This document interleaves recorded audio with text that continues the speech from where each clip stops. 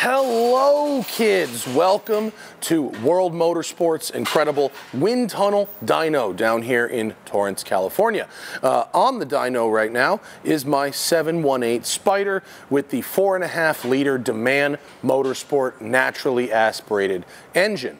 I love everything about this car except for one thing that stinks, and today, with the help of Mitch and Scott of M Engineering, we're gonna fix it. You see, this thing makes unbelievable power. It's so fun to drive. I can use it as a car, I can use it in the canyons, people use them as race cars, and they're excellent. But when I got this car 2 years ago, Rick DeMan said, you have to run the plutonium. So I carry this yellow case around with Boostane. This turns California 91 into 98 octane racing fuel, which I was told keeps my engine very healthy. But with the latest advances in tuning technology, Mitch from M Engineering, one of the best tuners on the planet, says that he can tune this car to run on California 91 pump octane with minimal losses to the power, which sounds very appealing to me. Most people don't go to the dyno to lose power. They go to make more. We're probably gonna make a little bit less, but we're gonna improve my convenience in the process. So, let's see what it does on a baseline run with the race fuel in it, and then they're gonna play on the computer. We're gonna fill it up with 91 and see how close we can get. Depending on the car, dyno tuning it can either be very straightforward or a little more complicated. In the case of my 718 Spyder, the first thing you have to do in order to get the car on the dyno at all is remove the rear diffuser so that you can strap it down. The very first thing they did was remove the ECU entirely and back up the tune on their computers. That way, if what they were doing didn't work out, they could always go back to the way it was before. I showed up to the dyno with 2 gallons of race gas remaining. We'd probably burn that off on the dyno. We had to do some baseline pulls to see what the engine was doing and what kind of power it made.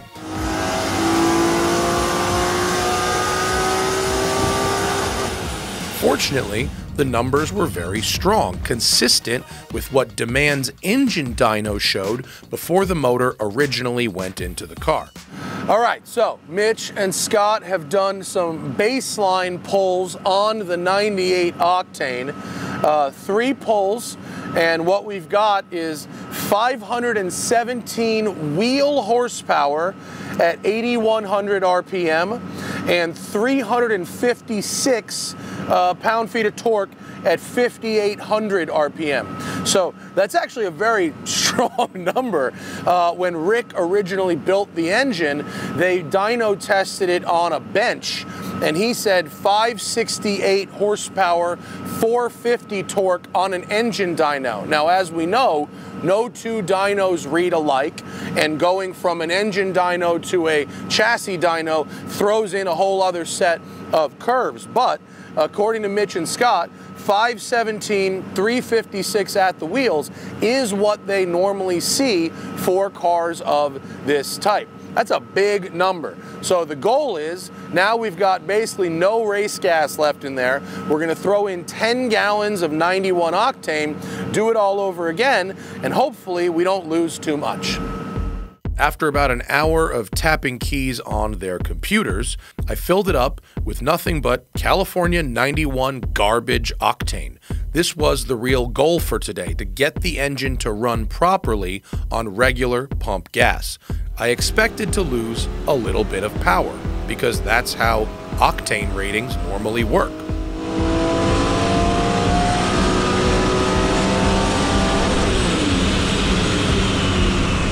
Somehow, on the very first pass, the power went up.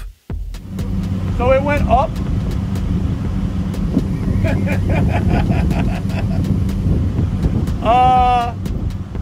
All right. Is that normal? Fuck out of here. Really? We do this every single day. So that's a +6, +10.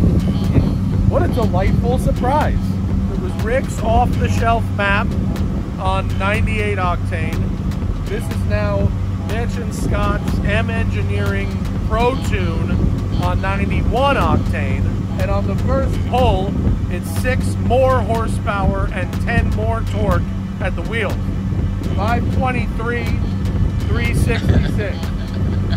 That was not expected. I'm so excited for you. They kept fiddling and doing more pulls, and the engine started to sound different, smoother.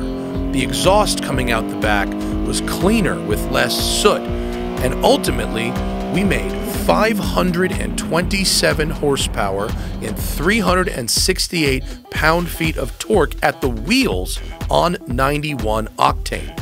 That was frankly unbelievable. I then consulted with Mitch's Porsche expert Scott about how that could happen. I expected the power level to go down, because that's usually what happens when you go from race gas to 91, especially in our shitty California 91. But Scott from M Engineering here said, I don't think so. And so thank you for fiddling the keys, Scott.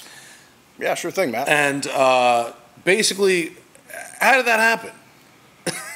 Well, we start with our OTS calibration, and we data log every run and review that data and optimize ignition timing and a lot of fueling changes on that map, actually, to get the most you can out of the 91 here in California that's usually a little rough to run on.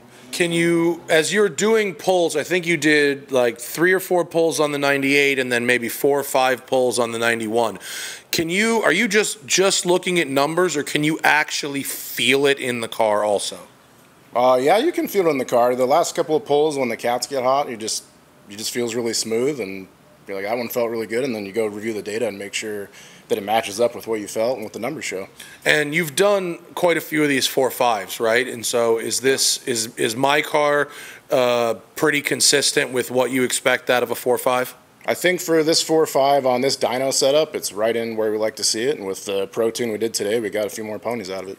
I mean, I'm super impressed with the numbers. Mitch said our peak horsepower was 527, our peak torque was 368 at the wheels, but he said across the entire RPM range, an average of about 20 horsepower for any given RPM value. That's an unbelievable gain for going down in octane rating, right? Yeah, especially on a pump gas tune in an NA car, to make power like that everywhere, I think you're going to really like it. I'm extremely stoked. I did not expect this to go this way. I thought, oh, we'll lose 5-10 horsepower, but I won't have to put the stuff in.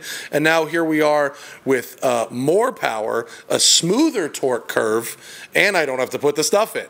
I mean, that's amazing. Oh, yeah. We were coming here today to just not lose power. And to make power, it's like, hey, man, we'll take it. I mean, it really does show the benefits of a Pro Tune from a place like M Engineering, particularly when you're working with a built, you know, racing engine, yeah? Yeah, 100%. Yeah. Well, thank you, Scott. And Mitch is hiding over there. He doesn't want to be on camera anymore. But thanks for coming down to LA and doing it. Shout out to World Motorsports for the use of their dyno. Lovely folks down here, and the best dyno in the area for sure. And I can't wait to go get behind the wheel of this car and go driving. We'll see you out there. And remember, always fight your tickets on the Off the Record app, available in the Android and iOS store, or go to offtherecord.com/TST.